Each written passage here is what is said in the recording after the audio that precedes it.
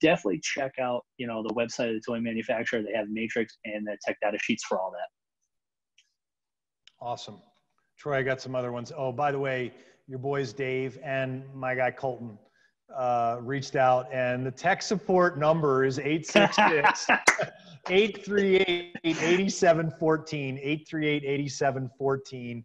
And to their credit, they said, just so you know, we answer these phones. We're real humans with proven field experience. So no doubt. Thanks for shouting out to your boss what the phone number Thanks, was. David. Awesome. Thanks, David. I appreciate that, bud. Give you kudos, man. That was good. David came from tech, and now he's one of our technical trainers. So, you know, he's kind of a little more fresh. You know, it's been a while since I was in tech. You know, I've been, you know, actually, that was the other Dave. Over 8 years. That was the other Dave. In tech support. Gunny? No, David in tech support. Dave Holden, thank you for being online, brother. I appreciate your support and everything you do. That's awesome. Yeah, we appreciate you, man. We got too many Daves. We got too many Daves on our team. You guys need to change your names. That's it. Y'all need to change your names. You work it out, but I want name changes on my desk by sometime. Yeah. By the time we come back, everybody needs a name. No more Daves. Oh, wait, Dave Garlow's on the line. Whoops. He can be the only one. There can be only one Dave. I think he trumps it all. So I think he trumps it all. Yeah. All right. He's the original Dave. So great question. Can I only use RIDGID tools to get a warranty? No. So Viega warranties their fitting against manufacturer defects, right? We recommend the use of RIDGID. Why? Because they were designed together, right? They go hand in hand. The jaws were designed to work with Viega. So, but no, if there is a manufacturer's defect with a Viega fitting system, you're covered. It doesn't matter the tool. Now, all the tools, I shouldn't say all, most of the jaws out there from the leading competitors or leading tool manufacturers have what's called witness marks on their jaws. So when we make a press, I can actually do a visual inspection and tell you exactly which jaw you use. Now that jaws are interchangeable between the, you know, major tool brands that are on the market, it's hard to tell which tooling platform you use, but I can tell at least what jaw you use, right? So at least there's some consistency there. So there's still going to be a warranty. The thing is, if it was the tool, right? Let's just say the tool was beat up, dropped off a scissor lift, something happened, I don't know, manufacturer defect to the tool, manufacturer defect to the jaw. When you work with Viega and RIDGID hand to hand, right, together, you're going to get a better kind of customer support, because if it comes to Viega and we say, oh, wasn't Viega's fault, this is the tool, got to go back to XYZ tooling company. Now it's just a bunch of this back and forth. And we don't want that, right? But I'll tell you right now, everybody's pretty good about that. The reliability of our fitting system is unbelievable. So you're not going to really run into too many issues when it comes to tooling. And the tooling guys are going to take care of their tools, and Viga's going to take care of the fitting. So there's no issues. Just like a truck with tires, right? Something happens to your check engine light, that's on Ford, right? Something happens to your Goodyear tire, it's on Goodyear. So that's kind of how that works. Awesome. Great analogy, Troy. Thank you.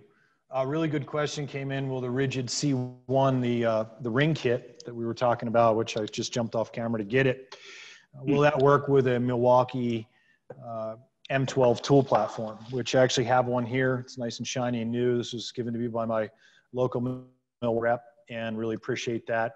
You know, Milwaukee's a great tooling company. Got nothing against them whatsoever. I'm personally a RIDGID guy, but you know, we use their tools here as well in the seminar centers. You know, I can't control what you use in the field. I can just make recommendations. But yeah, it will absolutely fit in the M12, and it will operate and press. I'm running it now. I'll get my fingers out of there. Yep. Yeah, definitely keep your fingers out of jaws. I don't care whose tool it is. So yeah, absolutely you can do that. So. Okay, so let's see, Troy. Another question is 1/2 and 3/4 inch mega press jaws are available for the M12 tool, as well as the RIDGID compact tools. Do you know if a 1-inch mega press jaw is coming for that tool? It is coming. I always hate giving launch dates. I don't care whose product it is. I don't like launch dates, especially right now with everything going on with the pandemic globally and, you know, COVID-19. So launch dates could be delayed, but yes, currently right now, RIDGID offers a 1/2 and 3/4 inch compact mega press jaw, and they have a 1-inch jaw on the way. I would love it today. They advertised it in some of the trade shows in January before we all went on lockdown. So it is coming. It is on the way. You will see a 1/2, 3/4, and 1-inch mega press compact jaw soon. Okay, great. So if the booster is a double press, does that still count as 2 of my 42,000 presses? And yes, it does. It does count. However, the third trigger press, when you release the tool, does not. So that's just to pop the tool free. But the 2 presses do count to that. So do keep that in mind. Yes. All right. We've got some more questions, Troy. Nice. I love it. This is great. Yeah. So, this is we always get these questions that blow up the internet. All right. So what do you say to those who say kills the trades? Takes the skill out of the trades. Come on, Troy. I know you love this. Calm down. I love this question, man. It's great. At the end of the day, so, Bo and I are both licensed plumbers, gas fitters, pipe fitters, all that stuff. And at the end of the day, when I was in school, when I was in the apprenticeship program like that, now different from our grandfather's days, back in the day, they had to literally wipe a lead joint, pour a lead joint. And the joining method was the actual kind of, let's say, test, so to speak, right, of how you did that. So really, at the end of the day, that's where this question stems from, because that was the kind of mentality of this was the skill, right? I'm sure our grandfathers felt the same way when they went from pouring lead joints to doing CPVC, right? So in gluing joints together, I'm sure they felt the same exact way. But it's still a skill with anything. You have to know all joining methods.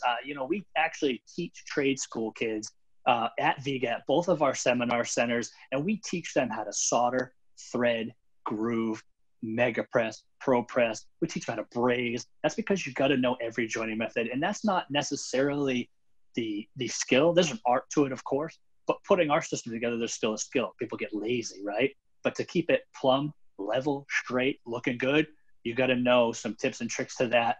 So stay tuned for some other episodes that we have and some credential webinars that we've been doing since lockdown, and we'll teach you all that stuff. But you got to know why you do the things you do, right? As a plumber, I got to know the code book inside and out. I got to know why I'm applying the things I'm applying for the safety, right, of a nation, right? We always say that the plumber protects the safety of the nation, right? The health and safety.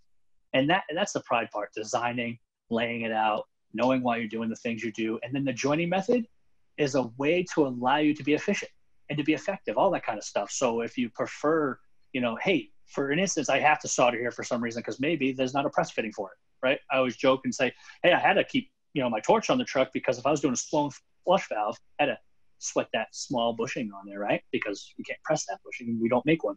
Everything else was pro press, but I still had to sweat that one adapter. So yes, you should know every joining method. I do not believe press takes a skill out. I take pride in my work, heavy, do a great job. So no, it doesn't take the skill out. You need to know everything. And this is just a new, innovative way.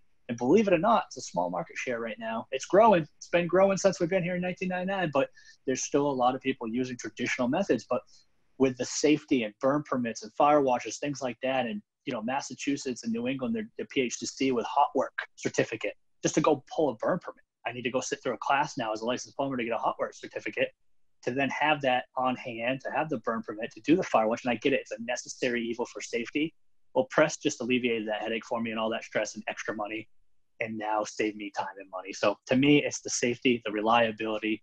I can make more money, do more volume, do more work. So no, I think it's a fantastic product. Awesome. So one question came in, is 3-inch MegaPress G available? Actually, we have MegaPress G available for sale today up to 4-inch. So you can press on gas lines currently in the United States, not yet available in Canada, not yet approved in Canada. They're working on that. It's a little slower moving boat up there. They're harmonized up there. So everybody's got to get on the same page. It's all good. It'll get there. But yeah, in the United States, we are approved. We have our LC4, our CSA listing. You can press on gas lines up to 4-inch with MegaPress G. So yeah, we got it. So absolutely. So I'm getting a lot of questions about like what's in the special pile over here. Actually, nice. I'm getting a lot of questions that have to do with what's in the special pile over here. All right. I'm gonna just hit a couple of those, and while I get ready, so I just wanted to chuck a few questions at you here. on the jaw warranty. So I got a question about the warranty on the jaws, and this individual, Steve Taylor, shout out to Steve, said he's had some break over the years. And I'm just going to say, before Troy addresses this, if you've had jaws break, you've been doing this a long time, so thank you, because that meant you started out with Viega in the very beginning, because we were first to this party. We started this party here in the United States, and so thank you for being with us for so long. And I'll let you handle the warranty question. I'm going to get off camera and get these things going. Absolutely. With RIDGID warranties, they have their limited lifetime warranty on their products. Now the jaws, when you talk about how to break, to Bo's point, it's engineered to do that. So the plate itself, so I have a jaw right here. So the plate right here, this plate, this is actually engineered to split and crack at that rivet that holds this all together, because the force of that tool as it's coming up against the jaw, there's a lot of force. So there had to be an engineered, let's say, weak point, something that's going to give, because if something didn't give, you could have a catastrophic failure. So it's actually designed to do that. So when you see your jaws break, that means you have done thousands of presses. Now, there's nothing in writing in a manual, RIDGID or Viega, that says how many presses this jaw is actually going to do before that breakage occurs, because what we have found is that depending on how well you take care of your jaws, if we put gun oil, we're in New England, so I'm in New Hampshire, live free or die. I would use gun oil all over the jaw so it would stay nice and clean, and water would just hit it and beat off in it and not rust it or rot it out or anything like that, right? If you're not using it as a hammer, not just tossing around, if you're actually keeping your jaws nice and clean and good, respecting the tool, we've seen the tools go in for recalibration with the original jaw set still ready to rock, not split, not crack, nothing like that, still in good working condition. So if you do have any, let's say, premature failures, definitely get with RIDGID. I haven't really seen stuff like that. I've maybe a couple, and RIDGID took care of it. So great company. So just get with them if you have anything. But I'm going to tell you right now, when it breaks, you've done thousands of presses. So great job. Keep pressing thousands and thousands of fittings. I love it. That's awesome, Troy. The gun oil analogy, Hoppy's number 9 is like Chanel number 5 in New Hampshire. So no doubt, no doubt.